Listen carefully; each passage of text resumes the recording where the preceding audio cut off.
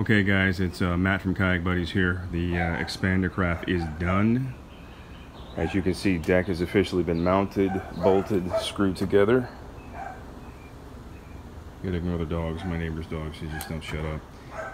Again, you'll see them, they're all kind of stitched together here. The motor mount in the back is done.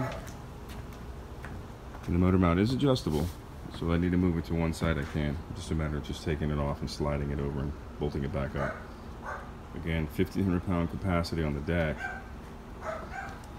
And then you'll see, of course, here the mounts. I'm eventually going to put 2 rod holders on one side, and then I'll put 2 more on the other, but most likely they'll be for a gaff and a net. A cooler will be placed right up front, so it'll be strapped to those fittings.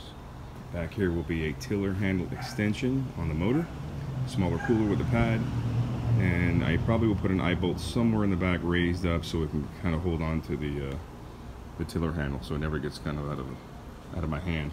But there you have it. Expandacraft's done. So now I just have to take it all apart at some point, and we are good to go.